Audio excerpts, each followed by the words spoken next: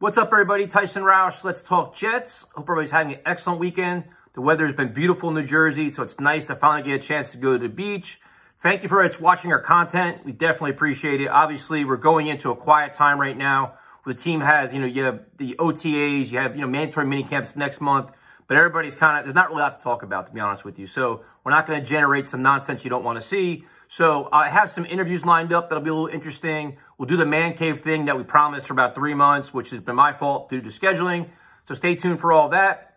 Also, on Friday, down at DJ's in Belmar, WFAN is going to be there. All their shows are there all day long. So if anybody's going to that, let me know, because I'll probably be popping in throughout the day. So if you're there, let me know. Stop by, say hi, have a beer. This video is about a conclusion of my series where I interviewed fans about a series of topics, and it's about the make or break year for a player.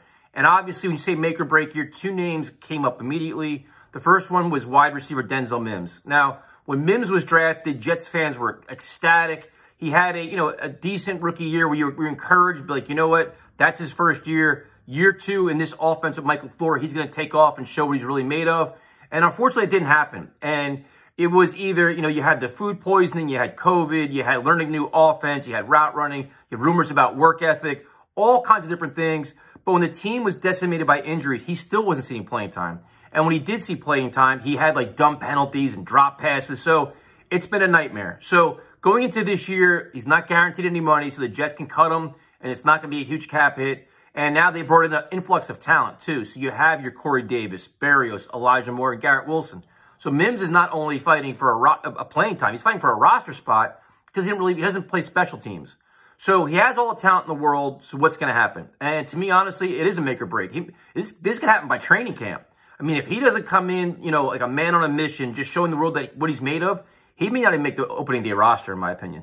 Now, I've been wrong a million times before, and I understand people want to keep him due to depth, but when you get passed by Jeff Smith and Vincent Smith and Tyreek Black, it's not a good look. So, to me, people that answer Denzel Mims, they're 100% correct. I agree with them. The next name that was mentioned a lot was Mekhi Becton. And this one, again, Mekhi Becton right now with Jet fans is a polarizing figure because you have a portion of the fan base that loves him and a portion of the fan base that is so down on him that's ready to move on. To me, and it's just, I understand both sides. To me, honestly, I think that Becton's going to come back a man on a mission, but he's going to play right tackle. Now, in terms of, is it a make or break year? It's only year 3. I mean, year 1, he showed glimpses of being a Pro Bowler, and year 2, he didn't play.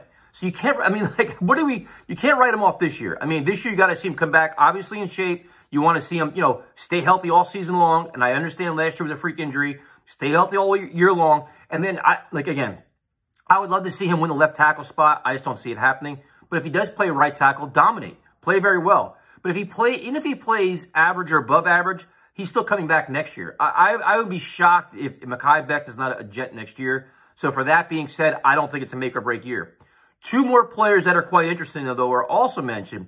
Next one is Corey Davis. Now, Corey Davis was a player that many mentioned to be as underrated, but he has no guaranteed money going in next year. So what does that mean? It means after this year, if he doesn't break out, he could be gone as well. Now, he was a team captain. He showed a lot of good things. He could be a veteran leader for the Elijah Moores and the Garrett Wilson. So I think he has a lot of value, but he also has to earn his contract and live up to the stats. I mean, he's got to put up, his 60, 70 catches. He's got to play 17, just say 15 games at this point. You'd be happy with that. But I think there is pressure on Corey Davis to, warrant the money that was given to him.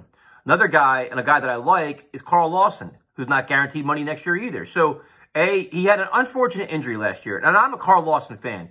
He adds a dynamic to this team where it's an elite game-breaking talent on the outside that can disrupt the game. So if he stays healthy this year and contributes a lot, that could be significant, be enough to bring him back next year. If not, and Jermaine Johnson, all these young pups can play very well, then you know what? Carl Lawson could be gone. So it could be a make or break year for him in terms of living up to his contract.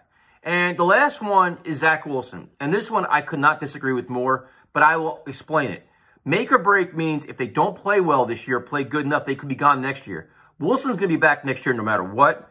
With that being said, I think that last year was very rocky. This year we all expect a significant step up. And that significant step up doesn't mean Pro Bowl quarterback, top 12 quarterback, top 15. To me, it means top 20. I mean, play, 16, 17 games, manage the game, become a leader, run the offense efficiently, and start putting up consistent performances week in and week out, and, you know, limit your turnovers. And I think he can do that. You're not asking a lot, especially when you consider all the pieces that have been added around him. You're going to have a running game, an improved offensive line. You have tight ends now that you haven't had in friggin' a decade, and you have good receivers. So I think the expectation for Zach Wilson is play better this year, and I think year 3, I think next year will be the make or break year where you're like, you know what? You better show us you're a franchise quarterback or we have some problems. This year isn't that year. There are increased expectations, but we're not going to be shipping him out. So, again, Mims I agree with. Becton I don't. Corey Lawson and Carl Davis, definitely they have to play well enough to justify bringing them back next year. Zach Wilson I agree with. There are mentions of like players like Ashton Davis and guys like that. I mean, I'm over that experience. Like some of these guys, I know that you were high on them in the draft and you tried to buy into them, but some of them just aren't, you know, to me, they aren't panning out. But this video became 6 minutes long, and I have absolutely no idea how. So that means I rambled too much. So I apologize for that. Have a good day.